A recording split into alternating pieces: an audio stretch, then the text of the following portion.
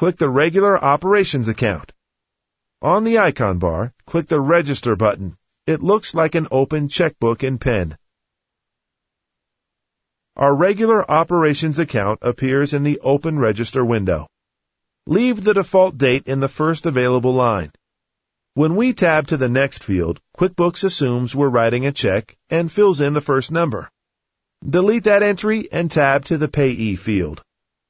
Type Counter Sales. When you tab out of that field, QuickBooks lets you know that this name isn't in the name list. Click Setup. This one belongs to our Other list.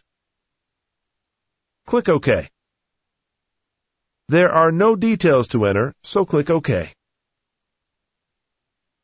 Tab to the Deposit column and enter $2,756.85.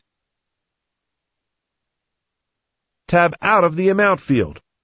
QuickBooks marks this as a deposit, so tab to the Account field and use the drop-down menu to select the Income Account Sales.